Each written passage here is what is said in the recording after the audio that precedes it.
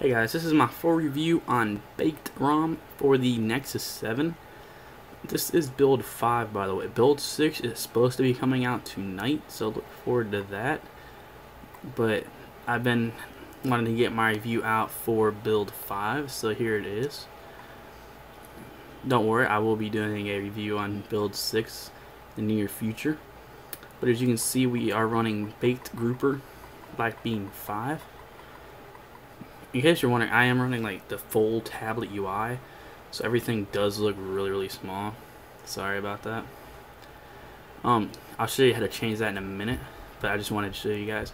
This isn't 4.1.2, but it's still smooth, so it works. So if we go under Baked ROM control, which is kind of like the AOKP stylish. So as you see, we have About Team Baked, which we can go to their IRC, view their source, and also their website, and then the developers. We can control the CPU. As you see, the max is 1.3 gigahertz, so there's no overclocking, but you can mess with voltages. I don't know what I'm doing, so I don't mess with those, but if you do, you know. You can also mess with your build.prop, your build prop. So you can mess with all the, they don't really work though, because it's not a phone, and most of these are like speed hacks for like 3G and HSUPA. So I mean, if you want to, because this is also available for phones too, that's why they have that included. So under sound, you can mess with the headphones plugged in, and also if you turn your tablet upside down, you can choose what to do when you do that. Power menu, press and hold the power button. As you see, I have screenshot, and also the rest were just kind of there, so I just left them.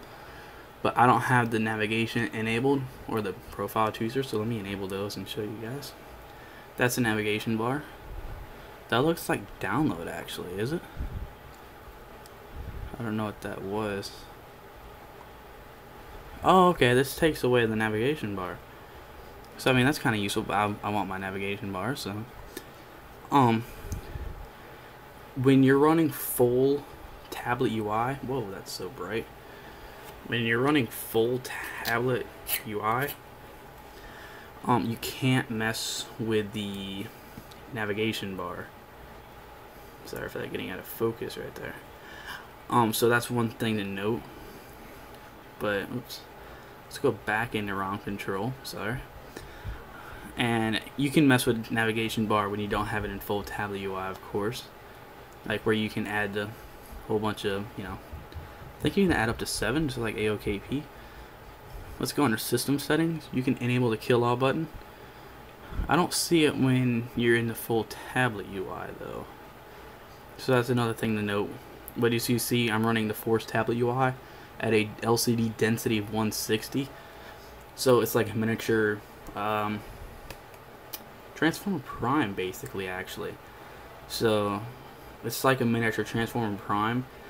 It may be hard to see for some of you guys, but not, everybody. So you can also mess with the custom slider shortcuts. You see I have most of mine, which include my Gmail, Google Talk, Pandora, Google Plus, Facebook, Plume, and of course just unlock it.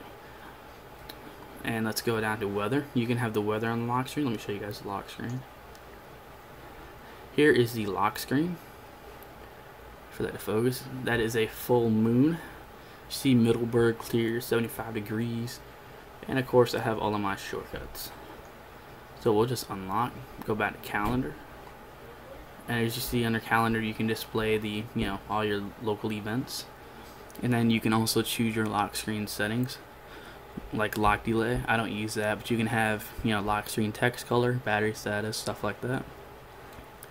Let's go to tablet power widgets. You won't have these unless you're in tablet UI, of course. You'll just have the regular power widgets if you're in the regular Nexus 7 phone-ish kind of UI. But as you see, these are some of the toggles. So if I pull this up and I hit that, these are some of the enabled toggles. Try to turn that to brightness so it's easier for you to see. I don't know why there's two brightnesses.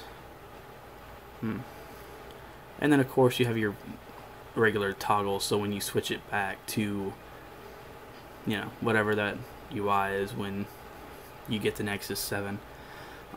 Signal, you can change the text color and the text style and stuff like that. Under battery, you see I have the circle mod. See if I can get it close up. Is it gonna? There we go. Focus. See, I have the circle mod where it says 54%. I also have the center clock too, by the way, with the day and the AM PM small. So let's wait for that to focus.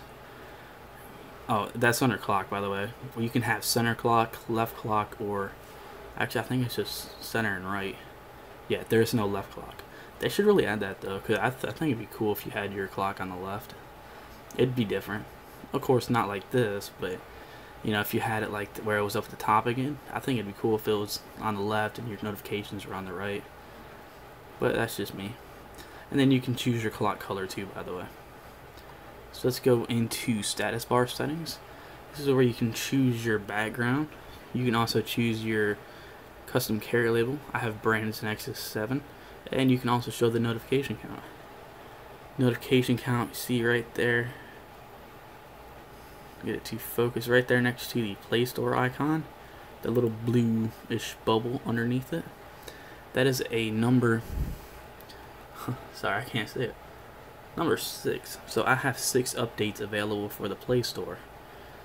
So that's just letting me know how many updates. If you have a Gmail down there, it'll show you how many Gmails you have if you have more than one also. So that's one good thing to note. And of course, with every... Actually, almost every ROM has these besides the stock-based ROMs. You have your custom theme chooser. For the sake of this video... Whoa. For the sake of this video, I am running the stock system theme. But as you can see, I have all these themes that I can go to if I wanted to. Neutralize is honestly the sweetest, but if we keep going, if we go under sound, you can see you can have the extended volume panel. So if you hit settings, the volume panel extends, which is kind of cool. A lot of people don't notice that. You can have it expandable or expanded, which if you have it expanded, then it's always, you know, you don't have to hit the little thing. And of course you have your quiet hours and stuff like that. If you go under display, not really much different here. Let's keep going. You do have the signage mod profiles and user and restrictions. So you can add different users to this tablet. So say if my nephew, who's only 5, uses this, I can only allow him to access all the games that I have on here. So that's pretty useful if you have kids, or you know, just if you have someone that comes over and like they want to use your tablet. So let's jump into battery. See if I can get a close-up. You see it says 14 hours, 22 minutes, and 29 seconds on the battery life.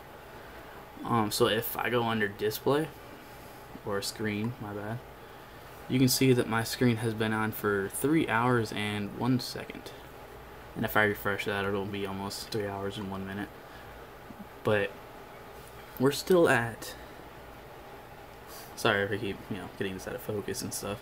But we are still at 54%. So battery life on this is, well, fantastic. So that's one good thing to note. So that's pretty much it, besides all the custom wallpapers you get with Baked ROM. Oh. Not sure why it just flipped that way though. But anyways, here are a few of the custom wallpapers, which are a lot. This is page 4. Page 5, I like the red and black one. It goes with my red and black theme. Little Nexus 1, the Roots Wiki. And page 7. So there are 7 pages of themes. So I don't like holding the tablet like that, it looks weird. Because like the camera's right there and the volume and power buttons right there. So sorry about that. Get it in focus, and there we go. Some of you have been asking me to run a quadrant on one of these ROMs. I don't know why. I don't really use quadrant for testing purposes because it doesn't really show like performance wise, but I'll give it a shot. So let's do run full benchmark. Again, why do the apps keep changing over there? So I just clicked run full benchmark. I guess I'll hold it this way then. The app isn't opening. Okay, so I'm not gonna run a quadrant. I don't know if this ROM is incompatible or it just has issues with quadrant. So that's one thing to note. I guess it's not an issue at all, but I guess if you do run quadrant standard just because you want to, I guess if you're that kind of person. But I did want to show you guys the tablet UI. So if I go to something like the camera, you can see that the camera is in the tablet kind of UI, and I was kind of messing around, and you see my horrible setup with like erasers and stuff like that. But yeah, it's upside down. Bam. For the focus, and there we go. But you see, you have the the tablet UI for the camera. You can't find the home button. Can't find the back button. So yeah, just ignore that picture. So the camera, like the home button, just kind of went away. Oh, it was up there. Well, I don't even know. Not even gonna go there. But if we go over to YouTube, because that's the app that I use the most. So if we go into YouTube, you can also see that the tablet UI is also in the YouTube app. So you get that awesome carousel-like effect. If my camera ever decides to focus. Okay, well, there we go. But you can see the carousel-like effect that you get in the tablet UI of YouTube, which is always pretty cool. So I'm going to show you guys the boot animation, and that'll be mostly it for my review. It has awesome performance. As you've seen the battery life. The battery life is just fantastic. I use this for Netflix. I use it for Twitter. You see Plume right there. I play some CS Portable on it. I listen to Pandora on it. And yeah, it's basically my multimedia tablet. It's mostly all I use it for, which works. I mean, that's what it's for basically. So it helps save battery life on my phone. Wait for this to power on. You can see the awesome boot animation. It says baked. That kind of flashes once and it's just gone. I think it'd be nice if it kept flashing, but it's just my personal opinion. Alright guys, so this was my full review of Baked ROM. If you guys have a ROM recommendation, leave it in the comment below or hit me up on Twitter.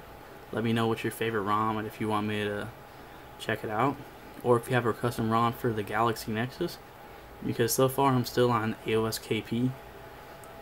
Because I don't really have time to change ROMs and stuff like that. I wanted to get this review out though for you guys because I know I was going to do it last week. I've been really busy with school because I had to write some papers and stuff like that, which you guys should know about being in high school. So, but here is the Team Baked ROM that is fully booted up. If you guys like this video, be sure to give it a thumbs up. If you want to see more videos in the future, be sure to subscribe. And as always, I'll see you guys in the next video.